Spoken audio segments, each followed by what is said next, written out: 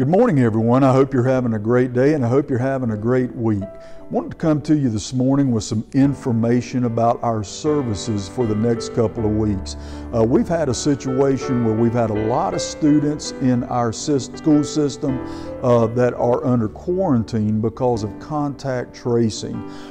Given that little situation that spiked here over the past week, we've made the decision to cancel some of our small group services. So let me tell you this morning what we're not going to have for the next couple of weeks.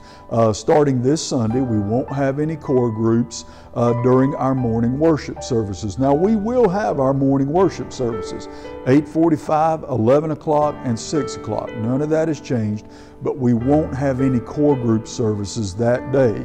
Now, it's also affected our Wednesday night services. So starting this Wednesday night and the following Wednesday night, there will be no activities taking place across our campus. And that unfortunately affects our Thursday night college meeting as well.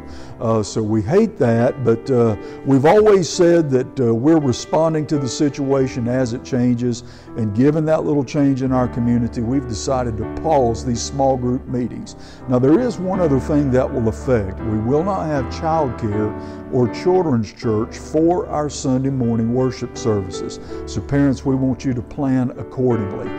We hope this will be over soon. We're going to reevaluate in a couple of weeks. We plan on getting back together in core groups on Sunday morning, October the 11th, if everything goes well. But we are going to pause that for the next couple of weeks. Now, if you have any questions, please feel free to contact me directly or to contact the church office.